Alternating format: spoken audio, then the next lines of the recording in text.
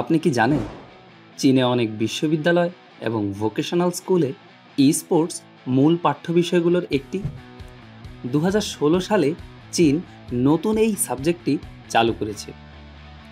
Online game plot এবং world view কনস্ট্রাকশনের প্রথাগত অনলাইন গেম প্ল্যানিং কোর্সের বাইরেও স্পোর্টস সাবজেক্ট অফলাইনে বড় পরিসরের কর্মপরিকল্পনাও অন্তর্ভুক্ত করবে।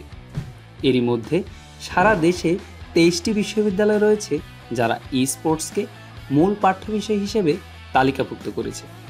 এগুলোর মধ্যে communication university of China, নানগুয়াং college of communication university of China, Shanghai academy of drama, school of continuing education, Shanghai institute of physical education, নানচেং institute of technology, সানমিং vocational and technical college ইত্যাদি প্রতিষ্ঠানগুলো অন্তর্ভুক্ত রয়েছে।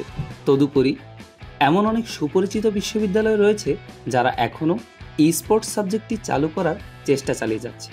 এমনকি মর্যাদাপূর্ণ art school Nanjing academy of arts আনুষ্ঠানিকভাবে একটি sports college প্রতিষ্ঠা করেছে। ভবিষ্যতে স্পোর্টস আরও বেশি বিশেষায়িত হয়ে উঠবে এবং এটি অবশ্যই স্পোর্টস শিল্পের জন্য আরও পেশাদার জনশক্তি তৈরিতে সক্ষম হবে। যে সকল কলেজ ও বিশ্ববিদ্যালয়ে স্পোর্টস বিষয়টি চালু রয়েছে সেগুলোর কয়েকটি হলো Harbin vocational and technical college of science and technology, Hefei গংডা vocational and technical college, Heilongjiang business vocational college, Hunan vocational college of physical education, Jiangxi pioneer software vocational and technical college etcetera etcetera. এই বিষয়টির academic শিরোনাম হলো sports and management এবং মূল course হিসেবে sports technology, introduction to sports, sports referee, event organisation and planning, data analysis and technical design ইত্যাদি course অন্তর্ভুক্ত করা হয়েছে। এর লক্ষ্য হলো দক্ষ ক্রীড়া প্রতিভা গড়ে তোলা যারা নৈতিক, বুদ্ধিভিত্তিক এবং শারীরিক গঠনে পূর্ণ বিকশিত। ছাত্রদের ক্রীড়া শিল্পের মৌলিক তত্ত্ব, জ্ঞান, দক্ষতা এবং নিয়মাবলী আয়ত্তের সক্ষমতা থাকা উচিত, যাতে স্পোর্টস সম্পর্কিত এন্টারপ্রাইজ অথবা ক্রীড়া শিল্পের কোনো প্রতিযোগিতায় কোচ, রেফারি এমনকি ইভেন্ট অর্গানাইজেশন এবং ম্যানেজমেন্টের উপরও শক্তিশালী ব্যবহারিক দক্ষতা হয় এবং হয়ে উঠতে পারে প্রতিযোগিতার জন্য যোগ্য একজন। একাডেমিকভাবে প্রথাগত সাবজেক্টের মতো স্পোর্টস শিক্ষার্থীরা একটি সম্পূর্ণ পদ্ধতিগত প্রশিক্ষণ প্রোগ্রামের মধ্য দিয়ে যাবে। স্নাতক সার্টিফিকেট পাওয়ার জন্য শিক্ষার্থীদের প্রাসঙ্গিক তাত্ত্বিক জ্ঞান নিতে হবে। বিভিন্ন কোর্সের উপর মানদণ্ড থাকা আবশ্যক এবং তাদেরকে স্কুল কর্তৃক স্বীকৃত মান পূরণ করতে হবে। শিক্ষার্থীরা মূলত বিশ্ববিদ্যালয়ে থটস অ্যান্ড পলিটিক্স, ইংলিশ এবং কম্পিউটার সায়েন্সের মতো প্রয়োজনীয় কোর্সগুলি ছাড়াও sports skills, introduction, referee, event organisation and planning ইত্যাদি বিষয়গুলো অধ্যয়ন করবে।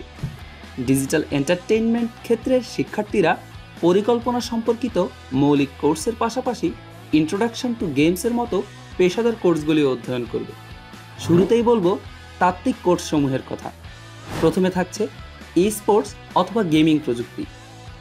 স্পোর্টস শিক্ষার্থীদের অধ্যয়নের অন্যতম প্রধান একটি কোর্স। নাম অনুসারে মূলধারার বিভিন্ন স্পোর্টস গেমে দক্ষতা অর্জন করা এবং তত্ত্ব ও অনুশীলনের মাধ্যমে গেম খেলার দক্ষতা জোরদার করা প্রয়োজন। প্রতিটি পেশাদার স্পোর্টস খেলোয়াড়ের অবশ্যই তার নিজস্ব অবস্থান এবং খেলার দক্ষতা থাকতে হবে। এই কোর্সটি শেখার মাধ্যমে শিক্ষার্থীরা স্পোর্টসের উচ্চ স্তরে প্রশিক্ষণ লাভ করবে এবং তাদের দক্ষতাও হবে নিখুঁত। 2 নম্বরে থাকছে স্পোর্টস রেফারি কোর্স। এই কোর্সটির জন্য শিক্ষার্থীদের নৈতিক, বুদ্ধিভিত্তিক, শারীরিক ও মানসিকভাবে একটি ব্যাপক প্রযুক্তিগত পাঠ্যক্রমের মাধ্যমে সুসংহত হতে হবে, যা তাদের কর্মসংস্থানের জন্য প্রস্তুত করবে। স্পোর্টস রেফারিং একটি কাজ এবং একটি পদমর্যাদা। স্পোর্টস রেফারি কোর্সে কীভাবে রেফারি হতে হয়, স্পোর্টস কার্যক্রমের জন্য পরিকল্পনা প্রণয়ন, কাজের স্বাভাবিক আচরণ নিশ্চিতকরণ এবং ইভেন্টের ন্যায্যতা ও নিরপেক্ষতা বজায় রাখা ইত্যাদি বিষয় শিক্ষার্থীদের শেখানো হয়। 3 নম্বরে থাকছে স্পোর্টস পরিচিতি।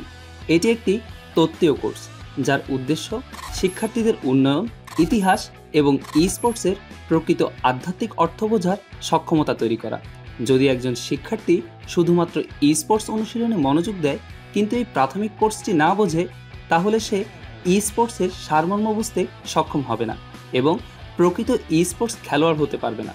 চতুর্থ নম্বরে রয়েছে ডেটা বিশ্লেষণ এবং কৌশলগত নকশা।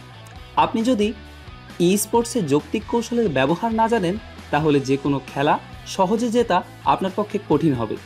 আপনি যদি কখনো ডেটা বিশ্লেষণ না করেন, তবে আপনি বুঝতেই পারবেন না আপনার শক্তি এবং দুর্বলতাগুলি কোথায়। ডেটা বিশ্লেষণ এবং কৌশলগত নকশা এই কোর্সে গুরুত্বপূর্ণ অংশ, যা আপনার এবং আপনার সমগ্র দলের সাফল্য বা ব্যর্থতা নির্ধারণ করতে পারে। 5 নম্বর পয়েন্টে থাকছে event organisation and planning. E sports সম্পর্কিত কাজের সাথে জড়িত হওয়ার জন্য ইভেন্ট অর্গানাইজেশন অ্যান্ড প্ল্যানিং একটি প্রয়োজনীয় কোর্স।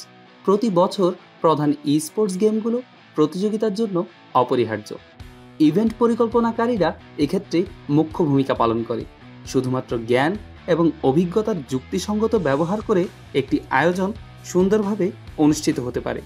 একজন পরিকল্পনাকারীর দায়িত্ব হলো একটি ইভেন্ট প্ল্যাটফর্ম তৈরি করা, অনুমোদন এবং সমর্থন লাভ করা, সময়সূচি নির্ধারণ করে এবং আমন্ত্রণ প্রদান করে ইভেন্টটিকে 0 থেকে 1 পর্যন্ত নিয়ে যাওয়া। এ কোর্সে এই সব জিনিসই শিখতে হবে। এরপরে থাকে ব্যবহারিক শিক্ষা। ব্যবহারিক শিক্ষার ক্ষেত্রে নিয়মিত লেকচার প্রদান করার জন্য কলেজটি ই স্পোর্টস শিল্পের লোকদের আমন্ত্রণ জানায়।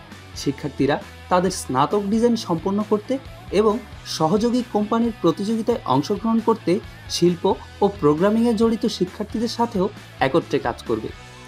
অভিজ্ঞতামূলক শিক্ষার মাধ্যমে তারা শিল্প সম্পর্কে একটি পেশাদার এবং গভীর উপলব্ধি অর্জন করবে। এরপর অন্যান্য বিষয়গুলো নিয়ে কথা বলা যায়। এক্ষেত্রে ই স্পোর্টস শিক্ষার্থীদের অবশ্যই গল্প তৈরি করা, নিয়ম প্রণয়ন করা, গেম প্লে উদ্ভাবন করা এবং প্রোগ্রাম ও শিল্পকর্মীদের সাথে যোগাযোগ করা শিখতে হবে, যাতে তাদের মনের পরিকল্পনাগুলি বাস্তবায়িত হতে পারে এবং খেলোয়াড়দের বাস্তব গেমিং অভিজ্ঞতা হয়ে ওঠে।